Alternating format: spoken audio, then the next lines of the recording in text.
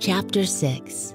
After this, Jesus crossed over to the far side of the Sea of Galilee, also known as the Sea of Tiberias. A huge crowd kept following him wherever he went because they saw his miraculous signs as he healed the sick. Then Jesus climbed a hill and sat down with his disciples around him.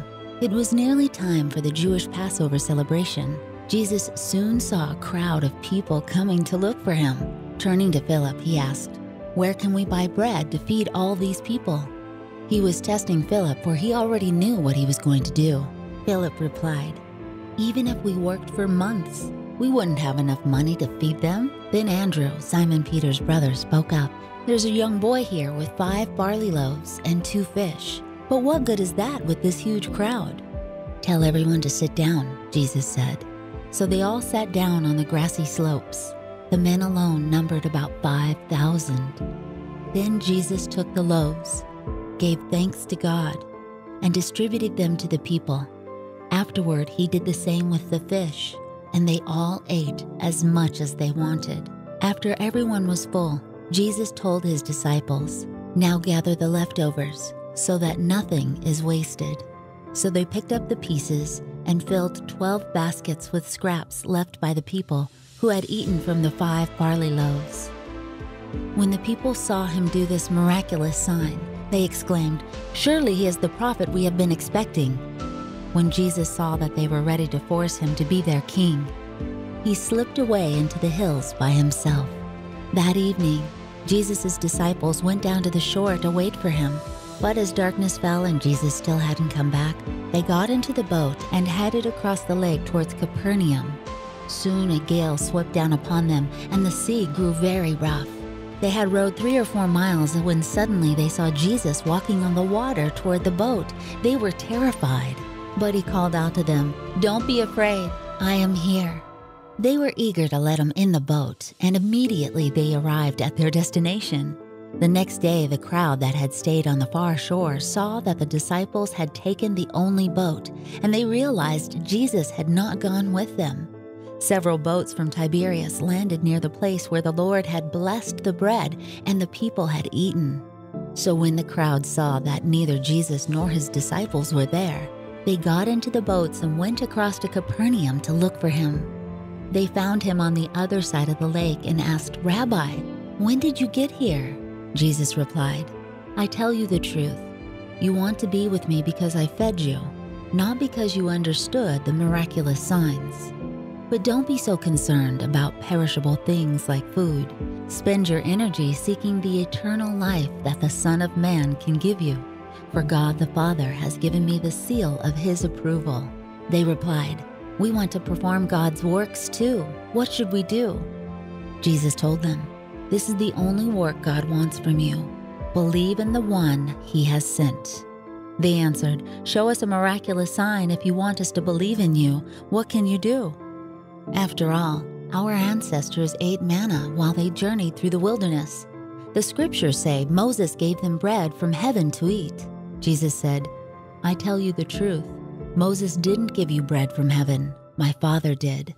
And now he offers you the true bread from heaven. The true bread of God is the one who comes down from heaven and gives life to the world." "Sir," they said, "give us that bread every day." Jesus replied, "I am the bread of life. Whoever comes to me will never be hungry again. Whoever believes in me will never be thirsty. But you haven't believed in me even though you have seen me. However, those the Father has given me will come to me, and I will never reject them.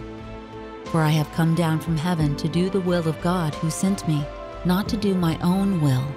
And this is the will of God, that I should not lose even one of all those he has given me, but that I should raise them up at the last day. For it is my Father's will that all who see his Son and believe in him should have eternal life. I will raise them up at the last day."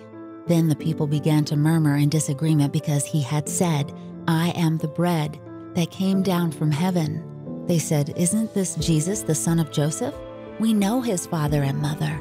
How can he say, 'I came down from heaven'?" But Jesus replied, "Stop complaining about what I said. For no one can come to me unless the Father who sent me draws them to me.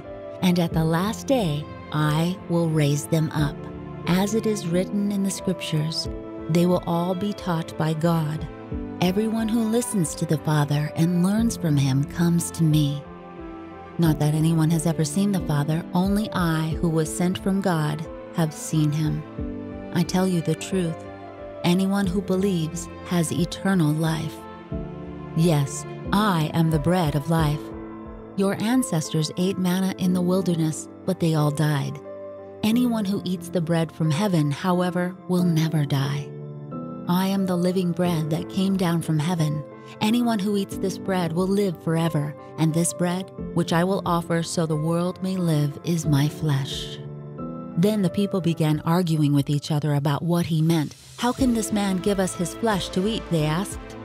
So Jesus said again, "I tell you the truth. Unless you eat the flesh of the Son of Man and drink his blood, you cannot have eternal life within you. But anyone who eats my flesh and drinks my blood has eternal life, and I will raise that person at the last day. For my flesh is true food, and my blood is true drink. Anyone who eats my flesh and drinks my blood remains in me, and I in him. I live because the living Father who sent me in the same way. Anyone who feeds on me will live because of me. I am that true bread that came down from heaven. Anyone who eats this bread will not die as your ancestors did, even though they ate the manna, but will live forever." He said these things while he was teaching in the synagogue in Capernaum. Many of his disciples said, "This is very hard to understand. How can anyone accept it?" Jesus was aware that his disciples were complaining, so he said to them, "Does this offend you? Then what will you think if you see the Son of Man ascend to heaven again? The Spirit alone gives eternal life. Human effort accomplishes nothing. And the very words I have spoken to you are spirit and life.